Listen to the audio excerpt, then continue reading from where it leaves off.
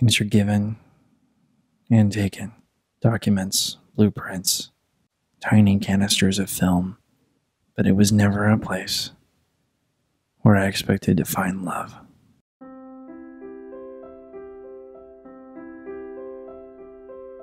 I was waiting at a table in West Berlin when she walked in.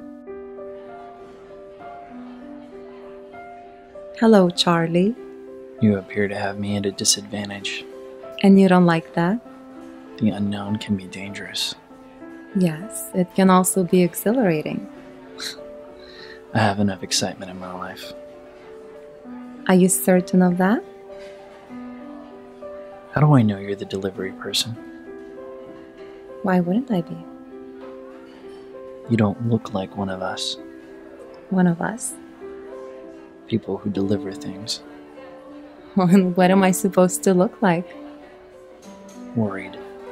I don't worry about things I can't control. Take the weather, for instance.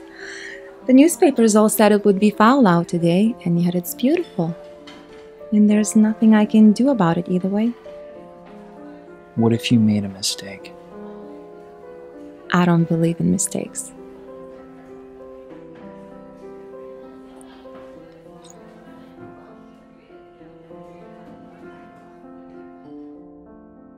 I was on the wrong side of the wall, which is always a dangerous place to be.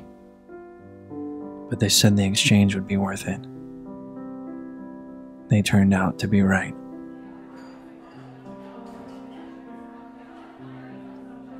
I didn't expect to see you again. You're awfully pessimistic. I'm a realist. You failed to deliver. Failure isn't usually tolerated. Don't worry. Our mutual friends got exactly what they wanted. And what's that? An introduction. It's not true. I still don't know your name. What else would you like to know about me, Charlie? When she tried to leave, I stopped her. There's a hotel across the street.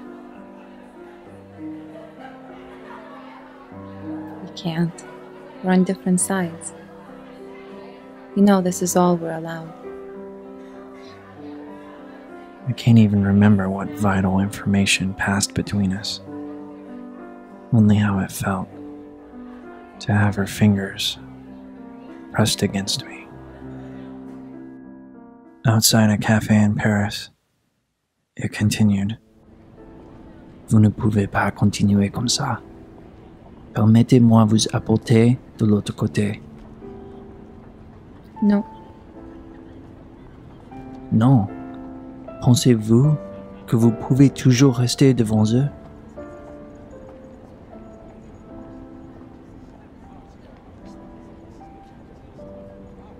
Oui.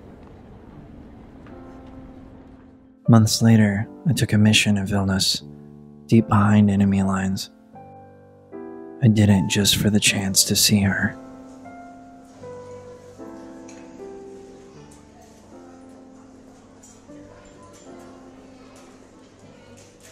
Как долго ты хотел прикоснуться ко мне, Чарли? Слишком долго. Как долго ты хочешь сохранить «Касайся меня»? Навсегда. In London, we both read newspapers while we made love with our shoes on. It went on for a long time.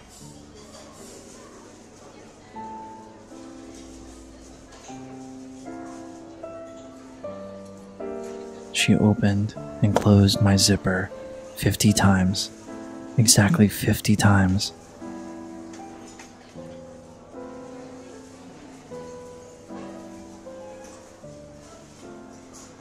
She wore a skirt, and I felt how wet she was through the soft fabric of her underwear.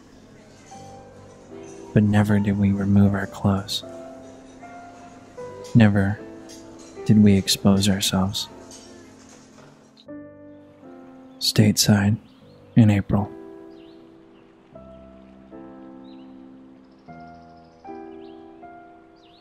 I was given a directive. 4 words typed on a folded sheet, tucked in a book by Sherwood Anderson. I read it only once. The man smiled at me. I don't know what kind of smile it was, but it wasn't a good one. I saw her 3 months from then, in the restaurant where we first met. She touched me, and I touched her. And we left our wine glasses full for a whole hour. Oh, Charlie, I'm sorry. It doesn't have to be this way. There's a safe house just a couple blocks away. It's warm and the bed is soft. We can figure it out there. I won't let you do that to yourself. But then you know what happens next. Perhaps. Perhaps not. I told you I don't worry about things I can't control. Have you made your decision?